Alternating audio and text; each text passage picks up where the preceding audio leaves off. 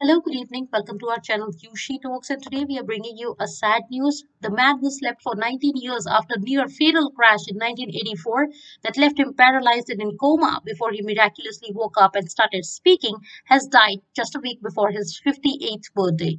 We have more details. Please continue to watch this video. An Arkansas man who miraculously woke up after being in coma for 19 years following a near fatal car crash in 1984 that left him paralyzed has died. Terry Wayne Wallis, who gained fame as the man who slept for 19 years, passed away on Tuesday surrounded by friends and family at Advanced Care Hospital just a week before his 58th birthday. The cause of the death was not available. Wallis of Big Flat was involved in a horrific car accident just 6 weeks after the birth of his daughter Amber in July 1984. At the time, he was driving in Stone County before his pickup truck skid off a bridge and plunged into a creek, killing a passenger.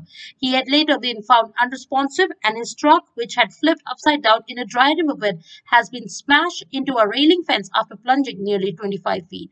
The accident left him in a comatose quadriplegic state. Within a year of the accident, Wallis' comatose state had been stabilized, a condition which doctors believed to be permanent, defying all medical expectations. Wallis awoke in 2003 and asked his mother for his favorite beverage, milk.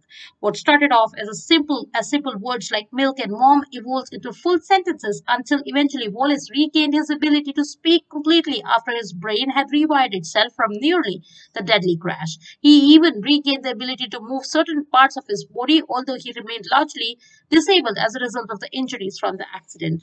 Wallace's family described his awakening as a miracle at the time and were overcome with emotions by Wallace's recovery against all odds.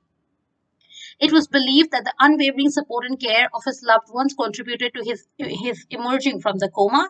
He became the subject of significant media coverage and was referred to as the man who slept for 19 years by newspapers.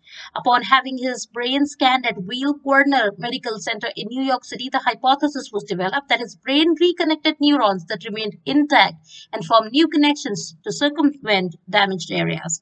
According to his obituary, Wallace enjoyed eating anything at any time, enjoyed listening to music, and was a great teaser. So that's all we have in today's video. Please continue to watch this space for more informative news. Thanks for watching us. You have a wonderful day ahead. Bye bye.